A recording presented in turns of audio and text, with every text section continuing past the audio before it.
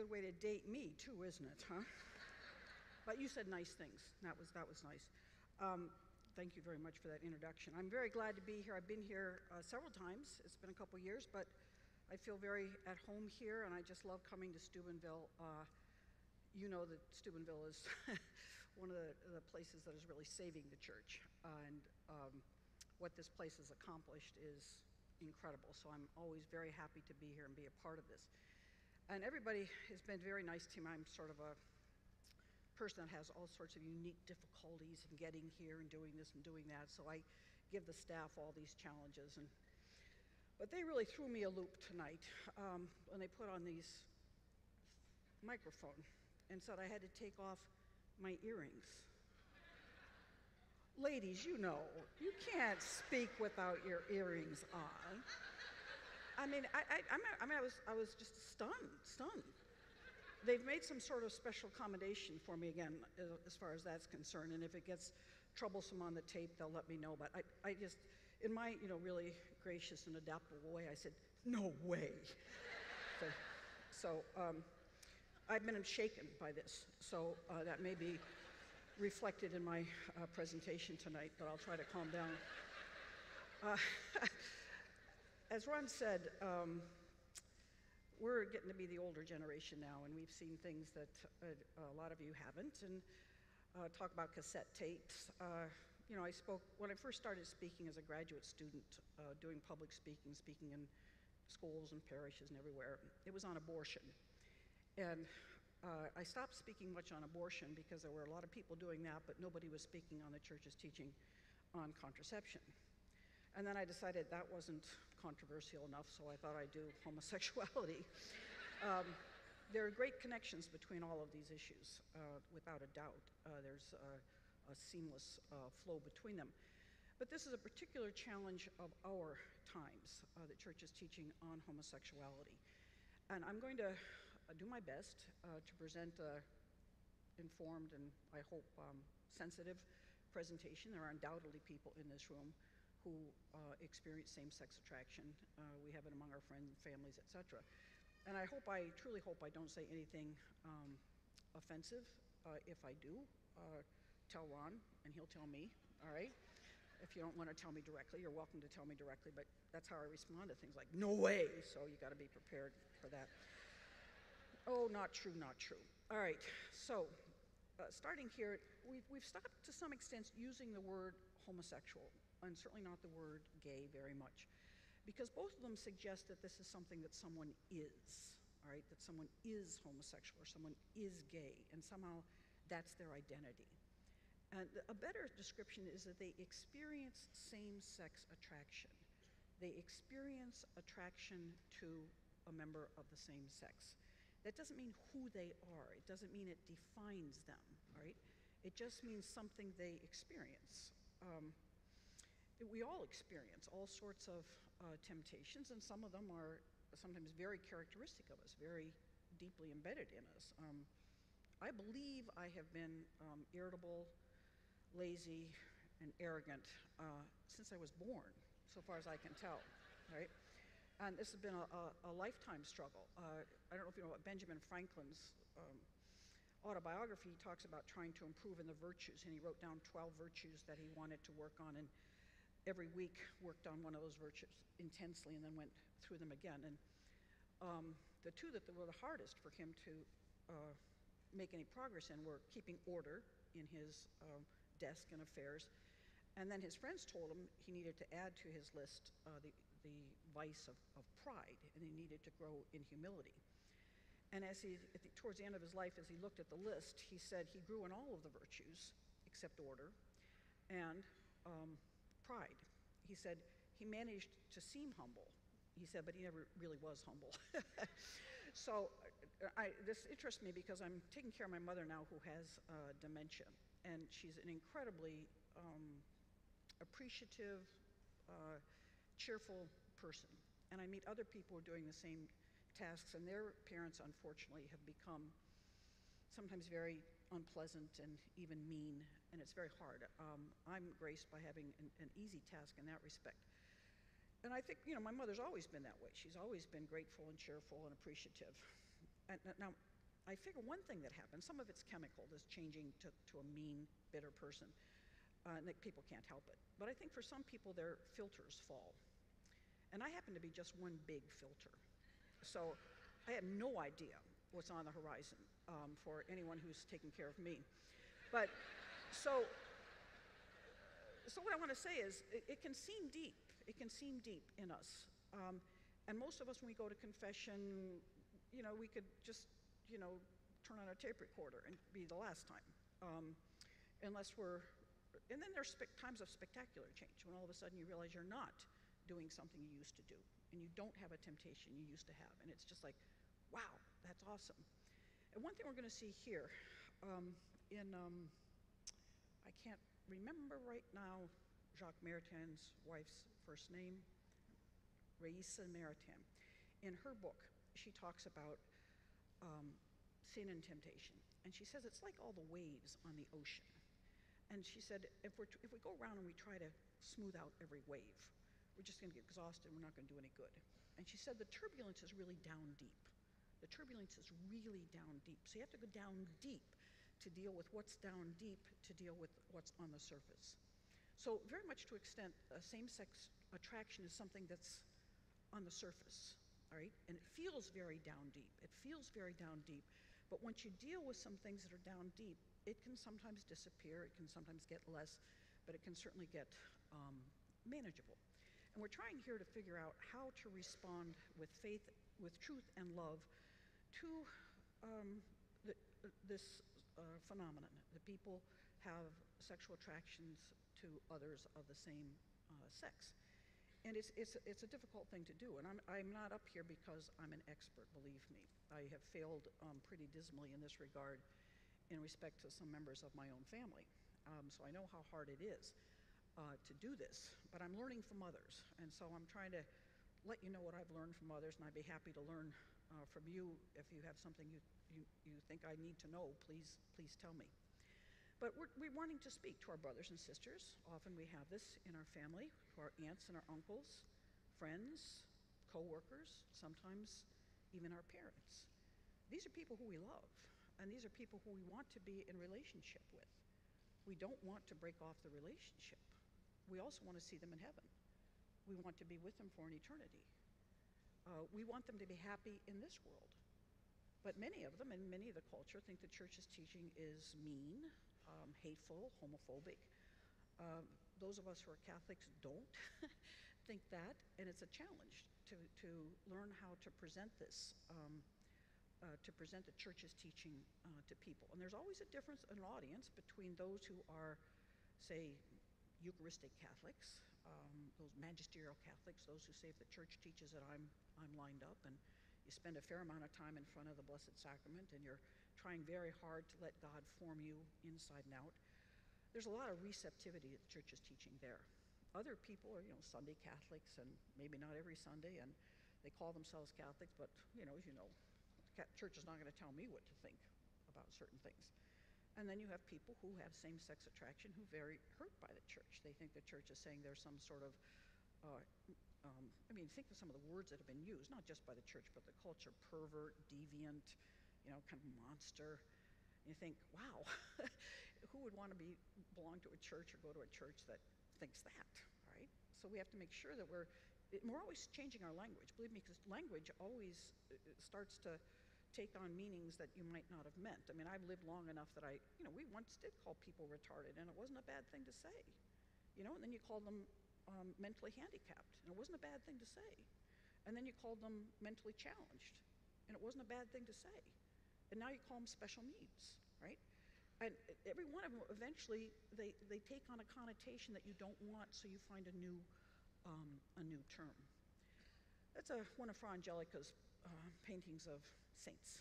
And again, I just want to stress the fact that it's highly likely that several individuals there experience same-sex attraction. It's not an impediment to sainthood, right? The attraction itself. It's all what we do with the struggles that we have in this world. Some people want to say that St. Francis was homosexual, and the only evidence they have is that he seemed like a gentle soul, and he was slight of build, and dear in a way. Yeah, sorry, those, I mean, a lot of heterosexuals, I hope, are that. You notice that rose bush in that picture, right? You see it, the rose bush. If you go to Assisi in the church that's down the hill, there's a rose garden with that rose, a descendant of that rose bush there. And at one time, St. Francis, the pure St. Francis, was suffering such severe sexual attractions that he threw himself into a rose bush, hoping that the pricks of the thorns would distract him from his sexual thoughts, right? Saints suffer these things. Well, the rose bush was so privileged to be in contact with the pure flesh of St. Francis that it no longer has thorns on it, all right? So this is a rose, a brand of rose that doesn't have thorns. Now this is a fresco in the crypt of the Basilica of St. Francis, and you have there, I think I can do, maybe I have to go up here? Where do I have to go to do that? Look, that works. All right, there's St. Francis. He's being washed, you can see, by angels, and this is sort of it's a storyline. This is also St. Francis being brought into heaven by his fellow, by saints that he's prayed to and friends that help him get to heaven. And over here we have the devil that's trying to get in here and drag Francis down. But these frescoes all celebrate different virtues. And this virtue is the virtue of castitas, chastity. And then we have over here munditia and fortitude, that you have to have purity and courage to be chaste. So this is what Francis tried to teach people, right? This is the story. It's not an easy thing. It's a struggle. The devil's trying to get you to commit sexual sin. Your friends, the saints, God, are trying to bring you into heaven through chastity. So Christ himself, of course, speaking to young people, told them, keep my commandments and go and sin no more. Easier said than done. But let's keep our focus.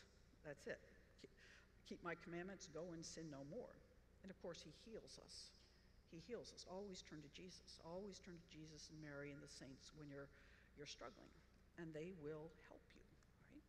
Now, these are some of the truths we need to know. I'm going to elaborate a lot of these. One is, I've mentioned this to some extent, that those with SSA, same-sex attraction, think they can't be otherwise. This is their identity. We have to keep that in mind. And we can't be cavalier. You can change if you want to. You can do this if you want to. They feel that very deeply, and we have to respect that in some way, right? We have to respect that in some way, right? We have to understand what the church teaches. We have to understand what are the kinds of life histories that lead to SSA. No one gets up in the morning and says, I want to have same-sex attraction, right? It's not that kind of a thing. It's not the kind of things, well, I could be attracted to men or I could be attracted to women, but I'm just going to choose who I'm attracted to. That doesn't happen, right? So how did it happen? How did it happen that some people experience? It's something they discover about themselves. It's not that they feel they chose this. It's something they discover. Like all of a sudden they say, wow, I see this. I'm much more attracted to members of the same sex than the opposite sex. Again, how did that happen, right? More truths we need to work on. What the gay experience is. We have to understand the isolation, the heartbreak, the low self-esteem. Now, you obviously meet many people with SSA. You see in the entertainment world all the time. People are very full of self-confidence and delight and joy and everything. Many people who suffer same-sex attraction are extremely charming and attractive in many, many ways, right? But sometimes that's a mask for some much deeper sense of not belonging, and it's attempting to belong aggressively so, because they have a lot of insecurity, right? What the gay lifestyle is, and we're going to look at some of the physical, psychological, and social pathologies that go with the gay lifestyle. I'm not going to go into great detail on that because it's really, I think it's fair to say, shocking. Our culture's made us think that, it's just two attractive young men who have adopted a baby or two and just leading just a parallel life to heterosexual couples, or it's two old men or two old women sitting at a kitchen table just being companions in their old age. I'm not saying that there's not some truth to those things, but there's many other truths that most people have no idea about in respect to the gay experience, as many people have no idea what goes on in college campuses in regard to sex. No idea, right? I hope it's not true at Steubenville. I doubt that it is. But even my parents, back when I went to college in 1968, I went off to college. They had gone to colleges where there were curfews. You know, you had to be in the dorm at 10 or 11 at night. There was no co-ed visitation in the dorms at all, right? You got dressed up for dinner. The men wore jackets and the women wore skirts, and you sat down and you were served dinner, right? When they sent us off to college, they had no idea about the drugs and the sex and the alcohol and everything else that was going on. They thought they were just sending us off to the same kind of experience they had. As people now know, you're sending your children off to dens of iniquity most of the time. And they're going to face temptations that maybe you did face. Maybe it's a generation ago it was just as bad as it is now. But it was bad in 1968. That's partly what 1968 is the year. At any rate, my parents had no idea what they were sending us out to. And a lot of people have no idea what's involved in the gay lifestyle. And if you want looking for the church's teaching, very nice place to look is the Catechism.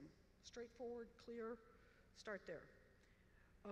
Father John Harvey, bless his soul, worked in this area for decades.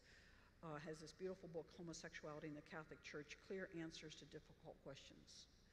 He's the founder of Courage. He had a heart and soul for people who suffered same-sex attraction and trying to help them achieve holiness. And the U.S. bishops have put out a pamphlet called Ministry to Persons with a Homosexual Inclination, Guidelines for Pastoral Care. There's other church documents. In 1975, there was Persona Humana, a declaration on certain questions concerning sexual ethics, so it wasn't treated as a separate issue at all. In 1985, there was on the pastoral care of homosexual persons and non-discrimination against homosexual persons. So those are pretty old. It's really time for the church to write another document on this topic. It's really time. I'll be interested to see when it comes out. But things have changed enough. They've changed a lot since 1975 and 1985, and we need a new document. I and a couple other people ran a conference in Detroit last year called Welcoming and Accompanying People with Same-Sex Attraction, Pastoral Approaches to Same-Sex Attractions. This book that we have here, The Living the Truth in Love, published by Ignatius Press, is half of the essays that were in talks that were given at the conference. Another conference is going to be held in January in Phoenix. I don't know that it's been advertised yet, but look for it. The people who were there loved it. We had 400 people, many of them, most of them honestly, involved in church ministry in some way, priests and DREs and high school principals and teachers and people who held none of those roles, but people who were very, very interested in pastoral ways of dealing with this topic. And so this book is extremely good. And one of the most important parts of any treatment are testimonies. Testimonies of those who have lived the lifestyle, right? And two of my favorite books are these. Out of a Far Country, which is a book written by a son and his mother, Christopher Ewan and Angela Ewan. It's an absolutely remarkable text of a spiritual journey. Neither of these two are currently Catholic. I just like to think of people that way. You're not yet Catholic. They're not currently Catholic. I think they will be someday. But at any rate, they're extraordinary stories of conversion, and to see God's grace working in people's lives. These books are great. The other one by Rosario Butterfield, she's got a second volume, if you would say, telling her story. She was a lesbian professor at Cornell University in New York State, very high profile, had lived as a lesbian for many years. And just the nice, little interesting part of the story, she was baptized Catholic. I don't know that she was raised much Catholic. Think of the name, Rosario. Anyway, she had decided she needed to read the Bible to see how stupid it was about homosexuality. But she was a very good scholar, so she worked with original languages and commentaries and everything. And she wrote something that was pretty negative about the Bible for a local newspaper. And a Protestant minister, she got a whole bunch of mail, a lot of letters, and she got a letter from a Protestant minister. And she sort of was putting them into piles of negative and positive. And then she read his, and she didn't know where to put it, right? It was so lovingly written. It was so beautifully understanding and reaching out to her. So she ended up calling him, becoming very, very good friends with him, and just had this amazing conversion, and now is married with children. And this embarrasses me because it's not true of me, but she reads the Bible through at least once every year, and you can see that the Bible just informs her every thought, that she finds some way that Scripture supports where she's going and what she's doing. There's two videos that are fantastic. There's one called, and they're both available, you can watch them on YouTube, no expense. Desire of the Everlasting Hills, produced by Courage. It's the testimony of 3 people, I think it is, just 3. It's very artful, very sensitive stories of 3 people who have lived, or have same-sex attraction, have lived that out in certain ways, and returned to the church. Very powerful. Another is called The Third Way. Same thing, has about a dozen or so people. Not as artistic as the first one, but also very effective. Now, these are some of the principles that seem to be driving us, and to some extent, you'll see the confusions quite quickly. Catholic Church teaches, Christianity teaches, Jesus teaches, everyone deserves to love and be loved. John Paul II said, that's how a human person is someone who is meant to love and be loved. That's what we're here on earth for, right? Is to love and be loved. And the fear of most people with same-sex attraction, if you don't allow them to have a romantic, intimate sexual relationship, that they'll miss out on that, right? They'll miss out on that. They will be lonely, right? And then they translate this into everyone should be able to marry the person he or she loves. Now, my guess is there's a whole bunch of people in this room. I'm sure the person you married is a person you love, but many of us were heartbroken more than once in our life. Didn't get to marry the person we loved, right? Many people don't get married. There's a confusion here about what love is. It's not only sexual love or marital love that is love. That's what Christianity tells us. And the first relationship always has to be with Jesus. And that's where we have to first fall in love and build that love relationship, and every other relationship will go better if that's our primary focus, is building our love relationship with Jesus. This is how the person often with same-sex attraction feels, very alone, and they'll forevermore be alone if they leave the gay lifestyle. And there is a kind of ethic of hospitality and care in the gay community. They take care of each other. Those who have been dying of AIDS or suffering from AIDS are surrounded by people who love them. They are not abandoned, all right? So they found something again. They found the oddball out. They're different from everyone. The Catechism tells us the number of men and women who have deep-seated homosexual tendencies is not negligible. This inclination, which is objectively disordered, constitutes for most of them a trial. They must be accepted with respect, compassion, and sensitivity. It says it's not negligible. You know, sometimes you see those Jesse Waters and those kinds of things on TV where you go around and you just randomly interview people. And some people go on around and randomly interviewed people and asked, how many people do you think, what percentage of people do you think experience same-sex attraction? People will often say something like 50% or 30%. Right? It's much closer to under 2%. Right? We'll look at that in a minute. It's not 2% of 300 million people is a lot of people. So it's not negligible, all right? But it's not 30% and it's not 50%. So we have to recognize that. It's a small percentage, all right? The inclination, which is objectively disordered, and that phrase bothers people so much.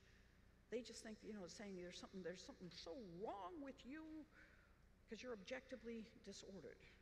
Now, it doesn't say anything about the person. It says about the inclination is objectively disordered. And the church teaches that any sinful inclination is objectively disordered. My being irritable is objectively disordered, right? My being lazy and egotistical is objectively disordered, right? You can say the same thing about any inclination to sin, right?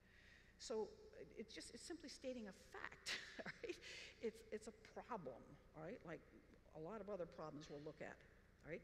It constitutes for most of them a trial. I mean, most people, honestly, with same-sex attraction would not want their children to have it, right? You see, it's hard. It's hard to live with this. It's a trial. It's not easy.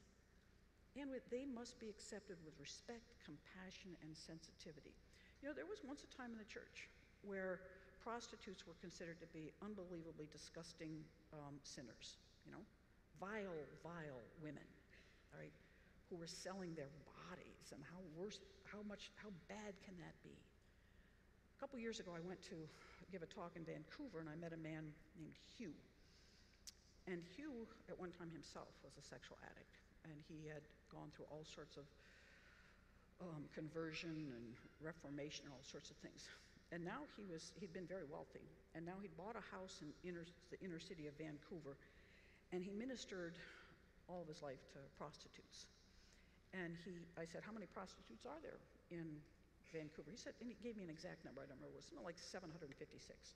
And he took me into a room where all their pictures were on the wall, all 756, names and birthdays were with each one of them. And he said, aren't they beautiful? And I want to tell you, they were not, right? They were not. These were some of the most beaten, battered, depressed, sad-looking faces I'd ever seen. If they'd only been in the profession for 10 months, a year, some of them were attractive. But most of them were I'm sure they were attractive at some time, but this lifestyle takes its toll. And he loved every one of them, right? And he would go to them and he would help them get to they had a team, they had teams of people. You always went out in twos, and you took little packages of candy and medicine and sorts of things, toiletries, and say, you know, many of them have children? Could we take a note to your children? Do you need a ride to your medical appointment, whatever. But the church now sees them as victims, right? And they are victims. Most of them are victims of terrible childhoods. A lot of them have been sold into prostitution by their parents who are drug addicts, right? So we don't look at them anymore as terrible, despicable, horrible human beings. We look at them as really wounded people that deserve our love and our care, right? Radically so, right? So we say must be accepted with respect, compassion, and sensitivity. I mean, there's been a time when, you know, the homosexual is considered to be loathsome, right? Loathsome. And now you say, no, this is my brother, it's my sister, it's my uncle, it's my father, my friend. I love this person, right? I don't want separation from this person, right? It says every sign of unjust discrimination in their regard should be avoided. These persons are called to fulfill God's will in their lives, and if they are Christians, to unite to the sacrifice of the Lord's cross the difficulties they may encounter from their condition. And isn't that just true of all of us, right? We are meant to unite our sufferings to the Lord's sacrifice in the cross, right? And that's what all of us have to be doing. And if it's our irritability or laziness or whatever it is, we have to go in front of Jesus and say, here it is, do something with it. You're the healer, help me, right? All right. Offenses against chastity in the Catechism. I just want you to look at the order of these. The Catechism is listing sins against chastity. Lust. I don't want any hands up, but, you know, right? Masturbation, no hands, right? Fornication, no hands. Pornography, don't tell me. Prostitution, probably not. Probably not. Rape, well, I don't know. Victims, I'm sure. Homosexual acts, right? Homosexuality isn't being singled out. I mean, all of those on there, heterosexuals are pretty darn involved in those things, right? So it's not that we're singling, these are all objective disorders, all right? These are all things that cannot be ordered to God's will. None of these things can be done and said God's happy about it, all right? That's what it means for something to be disordered. It can't be ordered to God's good. Of course, why is that? Original sin. You feel sorry for yourself. It's okay, right? Stupid Adam, rotten Adam, skunk Adam. And it was Adam, even though Eve ate it. But if Adam had said, "No, Eve, that was a bad deal," but instead, what did he do? It was her, not me, right? Very unmanly thing to do, huh? Right. Oh yeah, okay, Eve had something to do with it too. All right. But the point is, we inherit this, and we all would have done the same thing, so we can't really blame them because we would have done the same thing if we'd been there. But the point is, we are born weak, all right? We're born with these. And so we can't be surprised if we find ourselves with same-sex attraction or irritability or egotism or anything. We can't be surprised. We can't say, "Oh, I'm a rotten person because I'm this way," right? That's foolish. What you say is, "I'm human." All right? I've been hit by original sin in a certain way. I've been affected by original sin in a certain way. It's my way that I didn't choose it. I didn't choose to be irritable. I didn't choose that. But spend a little bit of time with me. It won't take long. Anyway, Corinthians, I love this. Corinthians 6. Spend a lot of time with this. Paul says, "You know perfectly well that people who do wrong will not inherit the kingdom of God. People of immoral lives, idolaters, adulterers, catamites, sodomites." Now, those both are different versions of homosexuality. Notice that we have idolaters and adulterers before them. Catamites, sodomites, thieves, usurers, drunkards, slanderers, swindlers. It doesn't mention irritable people or lazy people. I just want you to know this. Okay, will never inherit the kingdom of God. Right? That's pretty threatening because most of us are on there in some way. All of us are idolaters in some way. We worship false gods of some kind. Okay? But he says, "These are the sort of people some of you were once, but now you have been washed clean and sanctified and justified through the name of the Lord Jesus Christ and through the Spirit of our God." Right? We just bring our sinfulness to Jesus and he washes us clean. Right? So, you find something in yourself that you really find revolting or you don't know how to deal with it. And you say, "I don't know how to deal with this." Well, say, "There you are, you're there, but Jesus came. He knows. He certainly knows." These are just pictures of a priest, now a bishop, 2 nuns, and Gregory Burke, who just became the Vatican's public relations man. The Catholic Church really does believe that a celibate life can bring happiness, right? That you can be perfectly happy not having sex. Our culture doesn't believe that. But we believe that. And a lot of people aren't having sex. Their spouses, even people who've gotten married, their spouses have left them, their spouses have died, their spouses have illnesses, right? That's not the life they wanted for themselves, right? But there they are now, right? And all of a sudden you say, I married this man, this woman, I thought my life was going to be this, and now it's crashed. You say, they're not failures, right? But their life is hard. They don't have everything they want, but they can be very, very happy, honestly. You dig down deep. You lean on Jesus, right? Again, this is youth at World Youth Day. I mean, you imagine the sexual sin that's going on in those people right there. I mean, they're young people, all right? But where are they? They're in Rio because they love Jesus and they love the church and they love the Pope, and they know that there's some way to handle what they're dealing with, right? And they're finding it there. First principle of all first principles, male and female, he created them. God did not create them male and male or female and female. When people talk about natural law, I mean, I don't mean to be, flippant, which I often can sound, because probably am. Yeah, flippancy, let's add that. Irritability, blah, blah, blah, flippancy. Sarcasm, irony, really. I think it's irony. I think it's just really sophisticated irony that we're dealing with here, right? Anyway, my sophisticated irony says, that clearly in homosexuality, the parts don't fit.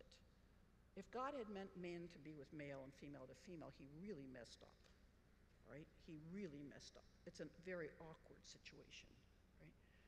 And male and female are a lovely match, right? A lovely match in so many ways. That's the way that God made us, right? Right, complementarity, that's what this is all about. Everyone, again from the Catechism, everyone, man and woman, should acknowledge and accept his sexual identity. Physical, moral, and spiritual difference and complementarity are oriented towards the goods of marriage and the flourishing of family life. I mean, our culture is so sexually confused that if you say something like that sex is meant to be an expression of love, people go, well, that's an interesting idea, right? I just thought it was a physical need that I needed to find someone to help me meet. But love, it's meant to be an expression of love, and it's meant to be welcoming to new life, that's what it's for, right? And I shouldn't be having sex unless I want to be a parent with the person I'm having sex with. Whoa, that's really, never heard that before. Worth considering, right? Puts a whole new light on things, right? It says the harmony of the couple and of society depends in part on the way in which the complementarity needs and mutual support between the sexes are lived out. We're very confused about sex, have been for the history of mankind, but most particularly since contraception. And it's ruined the family, and thus everybody else is suffering. Society, in the couple, the family, children, we're all suffering. It says each of the two sexes is an image of the power and tenderness of God. Male's an image and the female is image, with equal dignity, though in a different way. The union of man and woman in marriage is a way of imitating in the flesh the Creator's generosity and fecundity. God is love. And what does love do? Love overflows. Love overflows into more love and new life and more love and new life, and that's what it is. And when a man and a woman get married, it's bringing all these families together and creating new love relationships and bringing forth new children. Oops, I didn't mean to stop that. Therefore, a man leaves his father and mother and cleaves to his wife, and they become one flesh. And what are they told? Be fruitful and multiply and fill the earth. And that's not something that same-sex sex can do. All human generations proceed from this union. That's probably 15 years old, that picture, but that's my parents on their 50th wedding anniversary and their clan, right? And that's what my parents did. This is pretty great, isn't it? I mean, I know that's probably small in a quart of Steubenville terms, but it's still pretty impressive, okay? I'm the cool one with the sunglasses there. I'm that really cool one standing there, yeah. All right, I'll talk more about this, about TOB and the body, but this is where we're all headed, all right? This is Mary. I want you to think a lot about this. I used to think these coronation scenes were kind of, I just did something to the sound system. I bounced around here, sorry. I used to think that pictures of the coronation were like sappy and sentimental. I'm confessing tonight. I hope I will be absolved by a number of you priests tonight so I don't have to go again. Anyway, Mary and Jesus, and there they are, king and queen on their throne, and it's all gold and shiny and everything. And the older and more spiritual I hope I get, the more I am just blown away by these, right? Because Mary is not just Mary. Mary is Mary. Mary is Mary. You fall in love with Mary and you know how much Jesus is in love with Mary. Mary's in love with Jesus. And oh my gosh, the love that's going on there, and all the saints love them. And there's so much love there. It's incredible. And then, of course, Mary represents the church, right? She represents the church. And so that's Jesus loving us as church, But that's also Mary as every single human soul, right? You're going to be sitting right there someday. Every one of those saints is basically sitting right there. Jesus is looking on every one of them with the loving eyes with which he looks on Mary. They didn't have sex, right? Sex is not necessary for love, for deep, intimate, satisfying, restorative love, right? So we got to get over that. Now I'm going to have to go a little faster, but I can do it too. All right? No, I'll somehow manage this. All right, there are various objections to church teaching. One is that same-sex attraction is natural, and people mean by that there are many in the population. We've talked about that, we'll talk more. Some people think it's genetic. People are born that way, largely because they can't remember a time when they didn't feel this way. And I've seen at least 3 young men from the time they were toddlers that I was pretty convinced they had same-sex attraction, right? It comes early.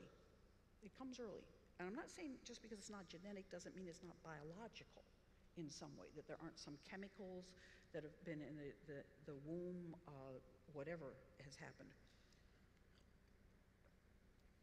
Again, people think it's natural because some same-sex attracted people have self-identified as SSA since an early age, and some people claim the experience of homosexuals show that it is good. So how can it be wrong if people are happy and joyful in this lifestyle? Well, I'm going to go fairly quickly here because I'm talking slow. We're using two sources as the church does. The church uses reason. Reason means we look around and we see what's going on. So we'll use a lot of science here. Actually, people who have done studies, and those studies are extremely helpful for getting at the truth. You know, we have discovered through studies that young children do well who have a father in the home, right? We now have studies that prove this for those of doubters of you who think it makes no difference whether a person has a father in the home or not. I mean, we've done studies on things that everybody knows. We've forgotten the most obvious truths on the face of the earth. People need a mother and a father who are committed to each other for their life. That's not, my parents knew that. They didn't have any scientific studies that show that, but now we do. Revelation, right? God knows how stupid we are. And so he tells us things that we could figure out on our own. Don't kill, don't commit adultery. Or he gives us the 10 Commandments, right? And then he tells us stuff we couldn't figure out on our own, like love your enemies, right? That's a contradiction in terms if there ever was one, right? Enemies are people who hate you, and why wouldn't you hate them back? But Jesus tells us we should love them. So anyway, we have two sources of truth here. The American Psychiatric, I'm going to skip this part, just to tell you that the American Psychiatric Association decided in 1973 that homosexuality was not a psychological disorder. And they did it on the basis of no evidence at all, right? There were no studies that were showing. Up to that point, up to 1973, if someone came in who had same-sex attraction to a therapist, the therapist would say, well, I can help you with that. I can help you with that. I know you're suffering. It's like people with anger management, people who have depression. I can help you with that, right? But now all of a sudden, no, it's perfectly normal. And you come in and you say, I have same-sex attraction, I feel bad about it. So, well, you need to just accept yourself because it's perfectly normal and natural and there's nothing wrong with you, right? And that was not on the basis of any studies at all, right? Again, it was a vote, not evidence. So let's look in a sense what same-sex attraction is. It's really a symptom. It's a symptom, as I said, like it's waves on the top of the water of other problems that are down deep, which is certainly true of my irritability and my laziness and whatever else I can call myself. It's really because I haven't centered myself in God. That's why those are there. If I'm self-centered, then if someone thwarts my plans, I get irritable. Well, that's because I haven't centered myself in Jesus. I've centered myself in me, right? So if you center yourself in Jesus, things are very different in your system, very different. It's a defensive response to present conflicts. Let's talk about that a bit more, but it means you're troubled in some way. You feel rejected, you feel lonely, and it's a way of solving a certain problem that's there. It's a reaction to unresolved childhood trauma. Look at that. It's a reparative drive to fulfill unmet homo-emotional needs. Right? What this means is people don't feel comfortable, they don't feel fully loved by their own sex, right? By their father for males. Females are always more complicated. Females, sometimes it's because they think femininity is weak and silly and ridiculous, and they don't identify with that, all right? So they can't really feel affection from other women because they think other women are, again, silly, et cetera, et cetera. The healthy heterosexual women, so they move towards other women to get their love. So they're trying to get love that they didn't get from members of their own sex. It's an emotionally based condition. It's a need for the same-sex parent's love. Now we're going to talk about this in a minute, I can talk about it now. It doesn't always mean the parent didn't love the child and even didn't work very hard to show the child love. It's perceptions. It's perceptions. Every parent, my theory is, every parent lives with this huge angst that, when they're 25, your child is going to say to you, when I was 6, you said this. And ever since then, I have this. And you go, oh, did I? Really? I don't think I said it. No, I said I didn't mean it that way, and I never meant to hurt you. And well, my whole life has been ruined because you said this, right? Does every parent, you know, raise hands? But my guess is, yeah, you all feel that. Well, sometimes, honestly, it does happen, right? It does happen. The kid says, you know, you always played catch with him and you never played catch with me. I guess you thought I was a sissy. And the father might just say, no, I didn't. He just loved to play catch and you didn't. That was all it was. No, no, no, you made me feel like I was just awful. I was a sissy. I was just like, it happens. And it's not the kid's fault. Who knows why the kids get these ideas in your heads? I mean, I was just talking to someone, the children say the most. I have a 4-year-old nephew who, whenever he's disappointed, he says, you can't do this to me. Where did he get this? He's 4. I mean, but he does it, you know, so it's not their fault either. A need for gender identity. Every male in this world at some point wants to be masculine. He wants to be more masculine. For a male, that's a goal in life. Want to be one of the guys. And for some reason, he thinks he can't be. And women don't have that quite to the same extent that we want to be one of the girls. But we do want to be lovely and loved, and some of us think we just can't do it. We're not up to that. We can't compete. All right? So I'm going to go the other way. I'm not going to try to win a man because I'll never be able to do that. But I might be able to win a woman, right? Fear of intimacy with someone of the opposite sex. One of my friends always said he never believed any of the stats about teenage sexuality, but he says for a teenage boy to have the courage to walk across the room to talk to a girl, it just doesn't happen. And it really only happened when the girls started being the aggressors. Well, anyway, this problem that everybody feels like you're going to be, you know, you're going to be rejected, you're going to be mocked, you're going to be just dismissed. And you say, well, especially if you're a young boy, 12, 11, whatever, 13, 14, and say you don't feel like you're manly and you're not athletic enough, and then there's some older man, a 19, 20, 25-year-old who starts buying you gifts, etc., starts playing with you sexually, and all of a sudden that's who you think you are, right? Because here's a man who does love you, and he introduces you to all his male friends who think you're darling, and what happens, right? This is one of the ways it happens, one of the ways. So I'm just going to go through this for a minute. We don't need that. I've mentioned this already. Only 1 to 3.5% of people are same-sex attracted. In 2011, of about 35,000 people, they did a study, and the total of people who identified as same-sex attracted, and this includes people who were called bisexuality, is only 1.6% who said that's who I am. Of a total population. Of males, 1.3% said they are same-sex attracted, and 0.7% of females. It's very interesting, but only about 6% of males have experience with same-sex sexuality. Currently, in 1992, among women, it was about 4% had ever experimented. Now it's around about 11% for women. Now, why has that happened? Because it's accepted in our culture. And many young women, when they go to college, again, they don't want to compete for men, but they don't want to be lonely on Saturday night either. So some women are becoming what they call lugs, lesbians until graduation, right? So they're experimenting with it because it's an option in our culture. There is no evidence that same-sex attraction is genetically caused. The consensus is that it's a combination of social, biological, and psychological factors, all right? You could be a person who's especially sensitive, a person who's not extremely athletic, a woman who doesn't like pink and bows and all this stuff, and you like playing baseball, etc. And it's kind of a social thing, a psychological thing. And now in our culture, where you sort of label people one thing or another, you think that's who you are. As far as it being natural, there's no evidence, absolutely no evidence of genetic basis. That's for instance, children of homosexuals are not more likely to become homosexual. So if it's parts of the genes, you would expect the children of a homosexual person, the person who has same-sex attraction, to be homosexual. Twins are not more likely to be SSA. I'll tell you about a study in a moment.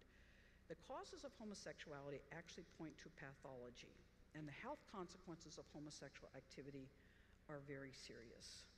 How often does the second twin also have SSA?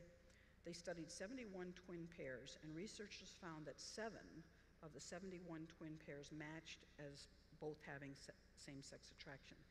That meant that 64 of the twin pairs did not match, right? If it were genetic, you would expect all 71 who are identical twins, pairs, both to be homosexual. Even if it were genetic, we talk about, and this is questioned now, about whether there's a propensity among some ethnic groups or individuals to be alcoholic. But simply because you have the propensity doesn't mean that that's who you are or what you must be, right? You need to live with it. All right, contributing factors, we've talked about this: family influence, social influence, cultural influence, situational influence, and virtue factor. Again, how much you are ready to do the hard work of becoming virtuous. Clinical factors for male, and we've talked about this: father conflict, mother conflict, peer rejection wound that you've been. Many of these young people say, whenever they were choosing, the guys say, whenever they were choosing up for teams, I was the last one chosen, right? Felt that their peers rejected them. Poor body image, they're overweight, or they're too skinny, or they're something, and they don't feel that they are like the other males. And many male homosexuals are just absolutely obsessed with the muscles of other men, because it's something they don't see belongs to them. Many of them have been abused. We'll look at that in a moment. Physical, sexual abuse, and neglect. The parents failed to encourage same-sex identification. There's a point in every child's maturation where the father has to bond with the son and make the son feel like he's one of the guys, right? And the girl as well has to do some shifting to attracting her father and feeling like she's other than her father. Sports wound, again, not feeling that they are athletic. And parental loss. Possibly the father's gone, the father's absent from home. I spoke to one woman who said that when her son was about 13, he was showing signs of having same-sex attraction. And she went to her husband and she said, "It's your fault." And it's not always the case, but in this instance, she said, "It's your fault." She said, "You ignore him. You're much more interested in your activities and your sports and everything you are in him. You don't seem to like him even." And the son wasn't much like the father. And she said to him, "I'm going to hold you accountable if our son turns out to be gay." And she said the father from that point on started showing the son all sorts of attention, taking his son to work with him and the things he liked to do. And whatever the son did, he did with the son, did all the activities the son did. And she said that after a year and a half, he showed no signs of same-sex attraction. And the father and son were truly in love with each other. You know, one would come in the room and the other one would just light up, all right? Dad's home, and Dad'll be interested in what I have to say. You know, and the father sees the son, and here's my son. I'm interested in what he's been doing, right? And there was just a complete transformation of the kid. Female same-sex attraction, many of the same things: father conflict, mother conflict, peer rejection room, poor body image, abuse. Male betrayal, huge part of it. Many lesbians have been very promiscuous with males, all right, and don't trust males. Males leave you. Males are abusive, right? Women are nurturing. Women are loving, right? So there's a sense that they've been abused by men, and they have extreme loneliness. Childhood abuse, I'm going to run through these, not give you these numbers, but it's much higher. It's like 3 or 4 times higher for people who have same-sex attraction than OSA is other sex attracted, right? Weak gender identity, we've been through that. All right. Will you have it for your whole life?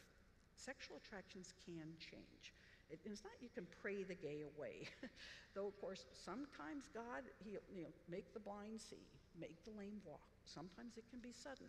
But for most people, being cured or just being settled with whatever it is they're troubled with takes some time. There can be change without intervention. Some of these stories that we see are people who have gone into a church community that have absolutely loved them, have walked them through the scriptures, talked to them about Jesus, how much Jesus loves them, and eventually they feel loved in a community. They have friends. They feel loved by Jesus, and they're no longer troubled by their same-sex attraction. What was the other one there? Gender confusion and fluidity. Okay, these are different studies that show change with active intervention, with some kind of psychotherapy. And again, they usually don't address the same-sex attraction directly. They deal with resentment against the father, failure to forgive, all right?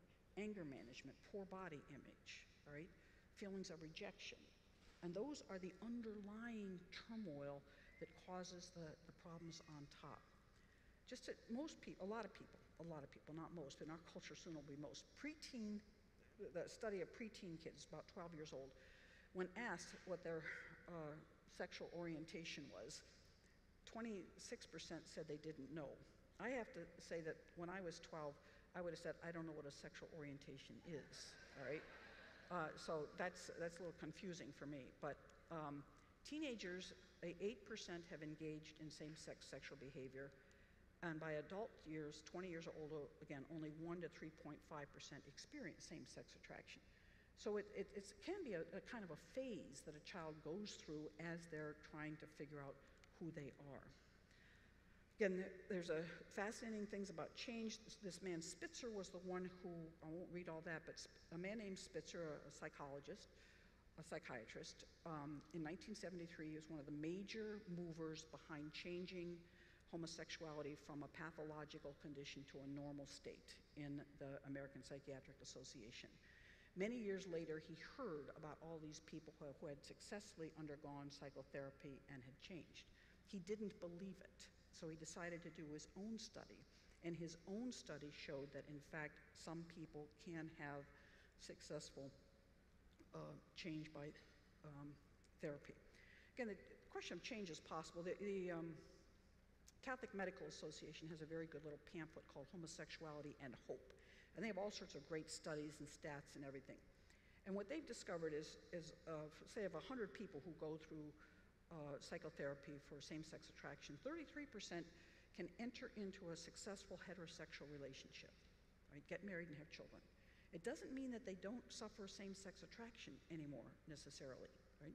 It just means that they can have an attraction to someone of the opposite sex and sustain that and have a happily married life. 33% can get to a point where even though they don't have any attraction to the opposite sex, they're not really greatly troubled by their same-sex attraction. Again, they've come to peace with themselves. And there's another 33% that don't change. Now, that breakdown is pretty much true for any psychological disorder for people who go through therapy, right? 33% gets more or less well, right? Another 33% pretty much can handle, they now have coping mechanisms for what they struggle with. And 33% don't make any progress. I'm absolutely certain that dieting is pretty much like that, if not even worse, right? I have been on many, many diets, and I have lost a lot of weight, right? And I have gained it right back and more, right? Why? Because I don't do what I was doing when I was losing weight, right? I stop. I eat the more chocolate. I eat the candy. I eat big portions, right? So you say you can't change, you can't lose weight? Or do you want to say some people just want to go back to their old habits, right? I had a friend once going to marriage counseling, and a very horrible marriage from the start. They went to tons of marriage counseling. And I said, well, what do they teach you? He said, one thing you say, well, every day, about 3 or 4 times a day, we're just supposed to hold hands for 2 or 3 minutes and just look in each other's eyes and not say anything. And I said, oh, how's that work? Oh, she says, it's wonderful. She says, I can't tell you how wonderful it is. It just feels great. I love him when he does that, and he loves it. And I said, and so why are you still doing it? Oh, no, we're mad at each other. You know, well, maybe if they were doing that, they wouldn't be so mad, you know, but you stop doing the very things that help you, all right? All right, this is just to show, going through these very quickly, but you can see here we have heterosexual and we have homosexual. I should have these 2 colors, but it's always the heterosexual that's the smaller and the homosexual that's the bigger. Proportion of people who experience depression. Proportion of people who have mood disorders. Heterosexual is almost always 3 times less than the homosexual has any one of these conditions. Anxiety disorder. The larger lines are people with same-sex attraction. Gender anxiety disorder, alcohol dependence, other drug dependence, suicide ideations, and self-harm. Men are 3 times more likely to have suicidal ideations who have same-sex attraction. Women 2 times more, etc. And this is also true in countries that accept same-sex attraction. Everyone says that gay relationships are the same as hetero relationships. Isn't that true? I know I got 6 seconds. Well, let's see how I can do. Only about 40 more slides to go through. Anyway, about 23% of heterosexual couples have male infidelity. Males in heterosexual couples cheat. With male same-sex couples, it's between 82 to 100%. All right? Male same-sex relationships are not the same as heterosexual relationships. They're just not. The complementarity and the satisfaction that heterosexuals get in relationships is simply not there, right? How to love persons with SSA. First, pray that God will show you how to love them. Don't make it up yourself, right? Sit in front of the Blessed Sacrament and say, my son just told me he has same-sex attraction. My daughter just told me this. How should I love this person, right? Pray about it, right? Say, I don't know.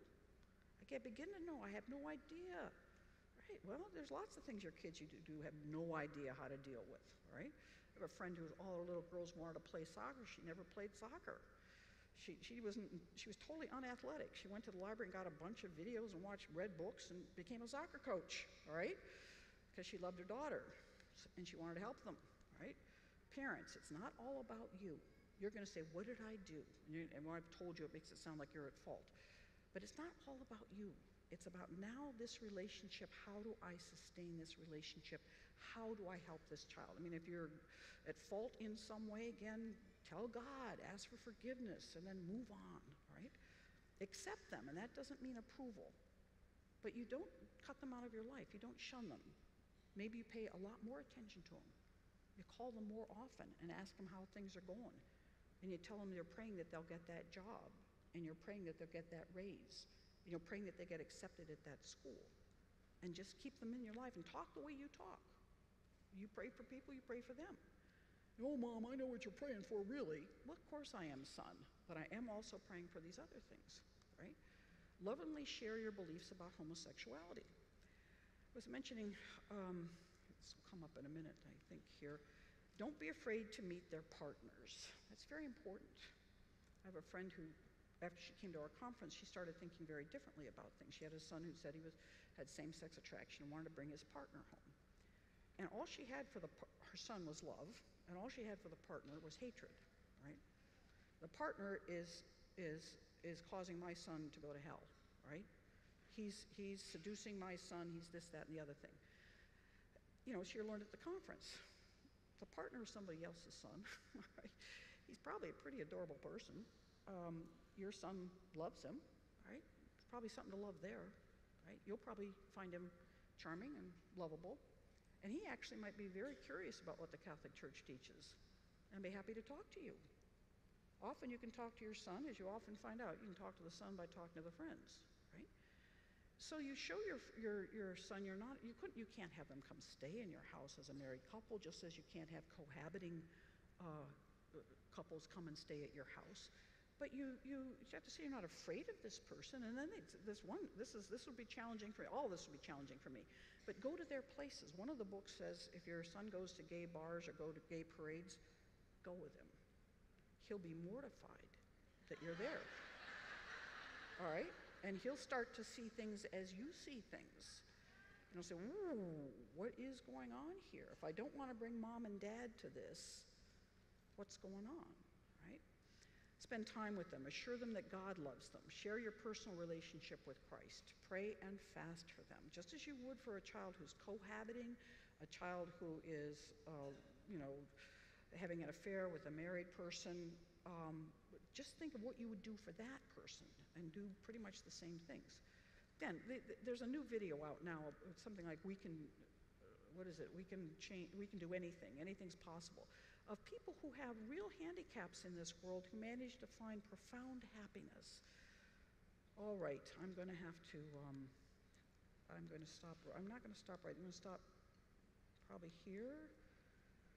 Homosexual persons are called to chastity by the virtues of self-mastery that teach them inner freedom, at times by the support of disinterested friendship, by prayer and sacramental grace. They can and should gradually and resolutely approach Christian perfection, right? Again, we all have a steep hill to climb as far as reaching Christian perfection. It requires an enormous amount of spiritual work, right? Receiving the sacraments, praying, going on retreats, doing Eucharistic adoration. The program that Courage has, the program Courage, which is a support group for people with same-sex attraction, it is a program that's very close to Alcoholics Anonymous, which is pretty much a spiritual program that everybody should follow, right?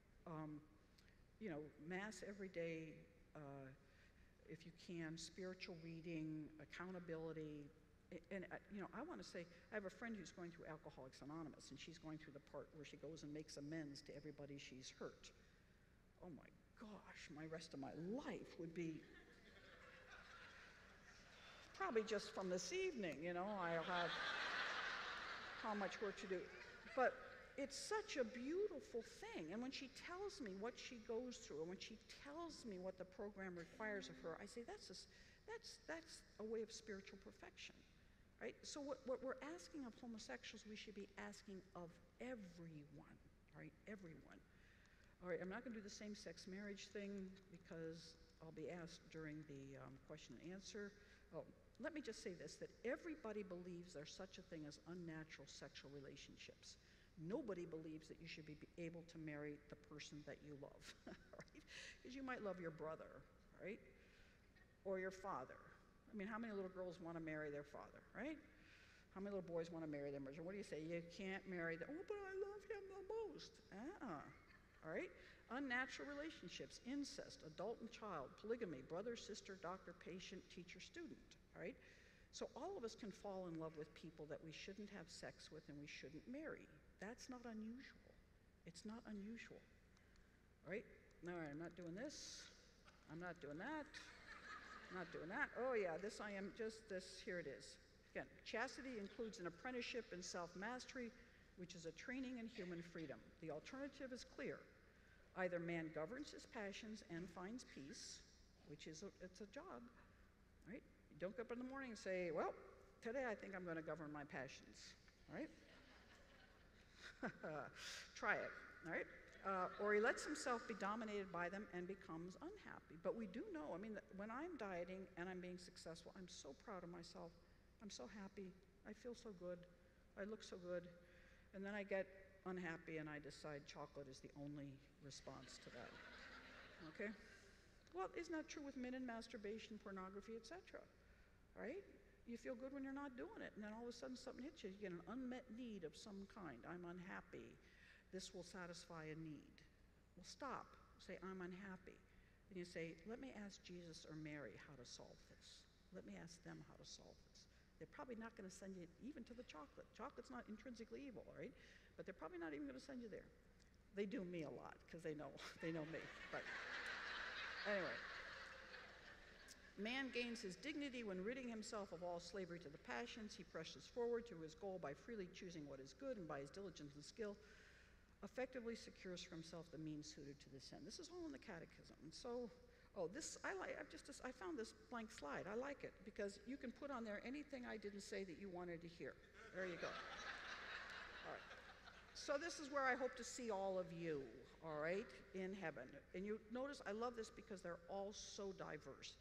Different clothing, different sort of possessions that they're holding, because they're not just all little robots and little similar things. They're all very diverse human beings who did very diverse things in their lives.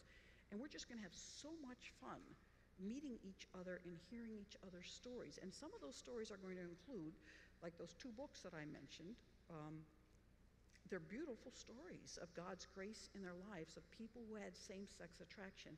And I read those stories and I say, I'm so glad I know that story, right? So it's because you have the problem doesn't mean your life isn't a beautiful story, right? You respond to grace, it will be a very beautiful story. Thank you.